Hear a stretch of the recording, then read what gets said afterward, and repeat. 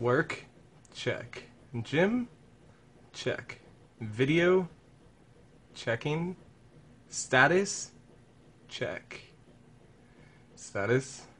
Accomplished? Yeah,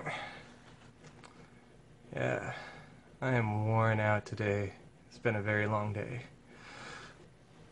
So today, I wanted to talk to you about the concept that I was going to use.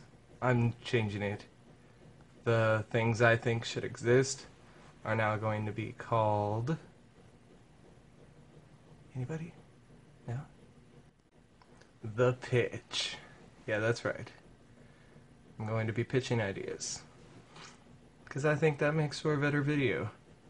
So without further ado, I give you my first pitch, which is indie social. So imagine this concept. Space Cadet here. That's how worn out I am today. It's been a very long day. So imagine this concept where there's a media site for musicians. Okay, so we've heard that before. I get it. Yeah, but this one's different. I believe that if we created a social media site for musicians, that it would have a drastic change on the musical industry. So let's say you have a band. Pop in a profile, add a couple songs, tailor your name however you like it, and then boom, you'd be in the know with all local musicians around you. And it wouldn't stop there. No. After that, you also add venues.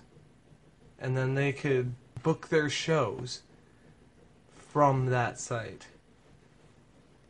which would be pretty awesome.